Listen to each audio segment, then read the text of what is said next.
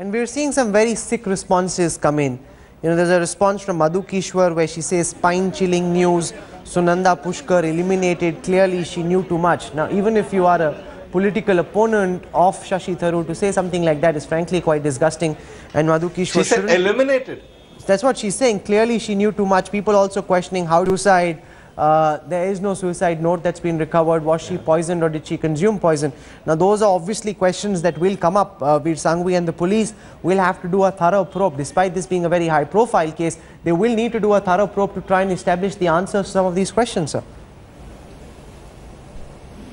Yeah, I'm sure they will, but I extremely unlikely that Shashi Tharoor hired a hitman who then went off to the Leela Hotel and killed her. I think Madhu Kishwar is the one who's batty if she's even suggesting something like that. Stay with us. Kartikeya Sharma, political editor, is joining us. Kartikeya, do we know when Dr. Tharoor got to find out about this information that his wife had committed suicide? All through the day, everyone was busy at the AICC. What response are you picking up from your sources in the party? How is the Congress reacting to this?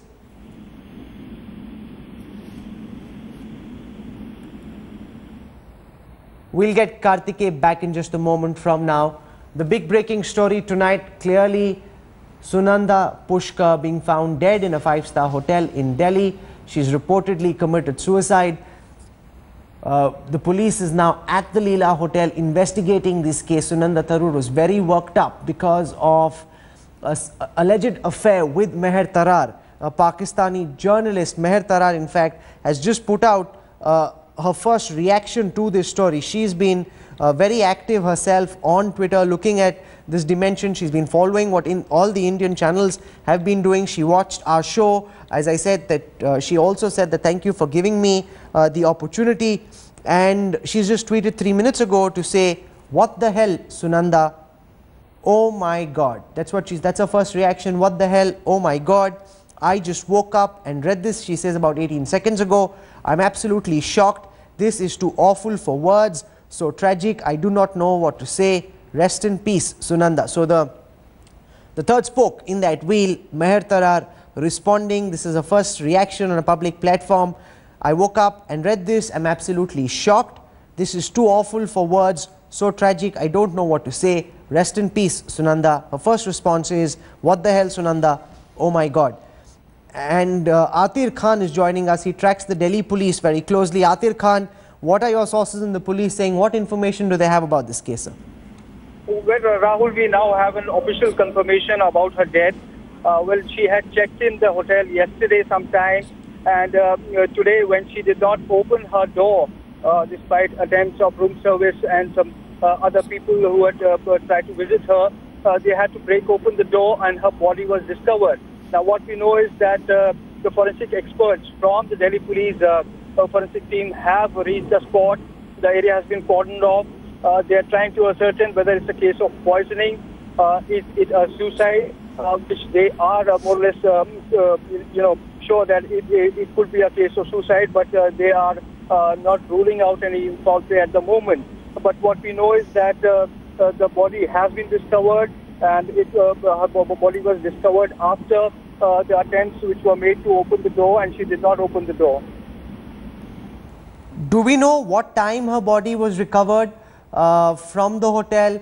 Did she not speak to anybody at all? Because I know that she tried to get in touch with me past midnight when she was watching Meher Tarar speak on our show last evening. And she was up through the night because she was tweeting away at least till 4 a.m. in the morning. Was she not in touch with anybody in the hotel all through the day today?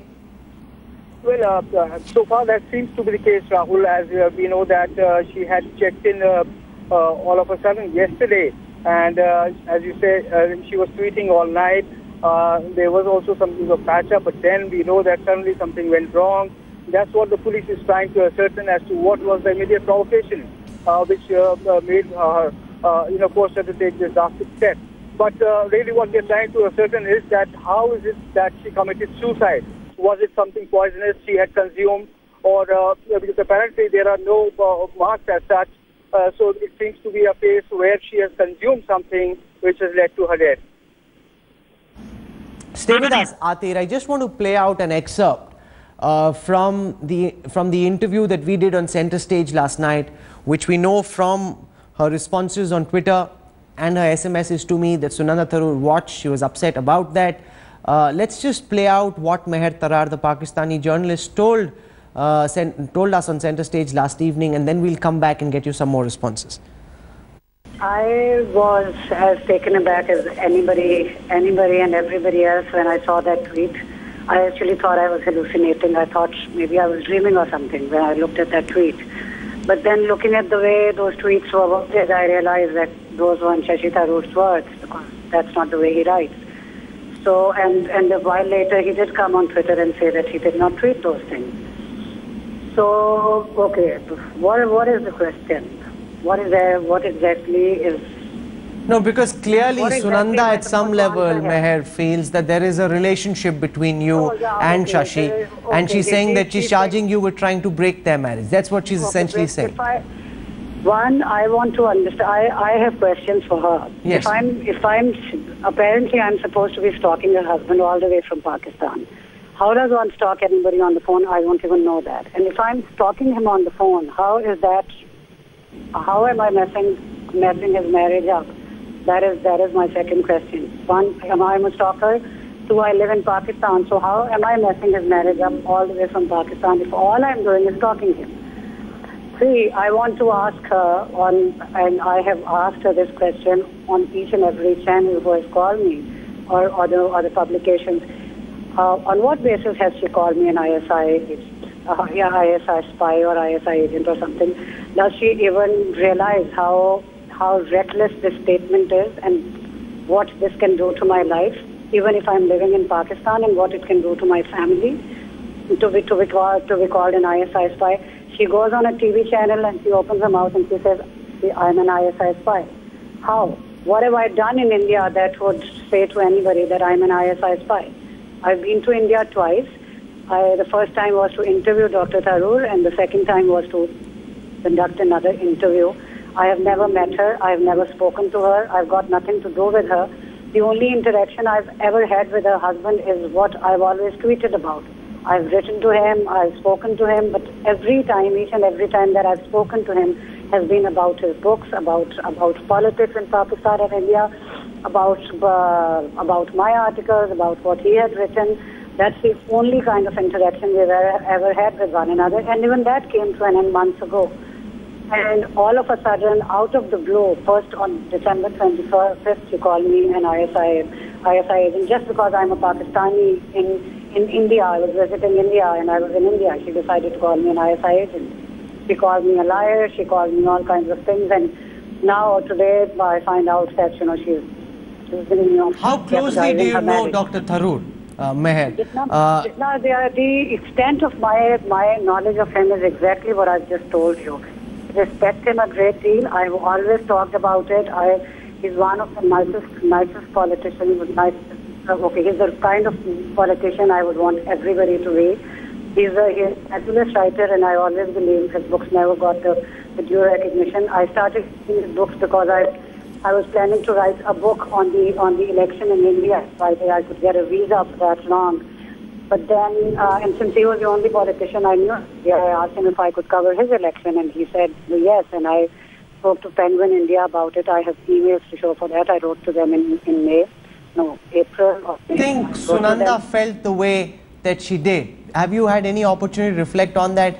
Given the very public nature of her outburst, she was very clearly threatened by your interactions with Shashi for her to take to Twitter in the way that she did.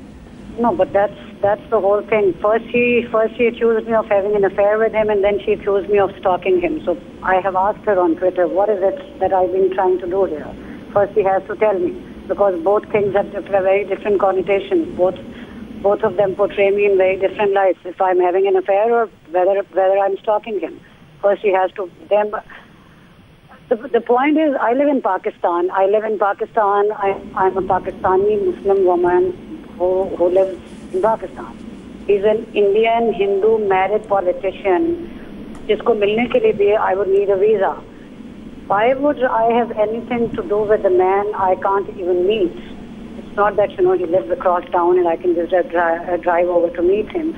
And why would I have anything to do with the man who I can't acknowledge publicly anywhere?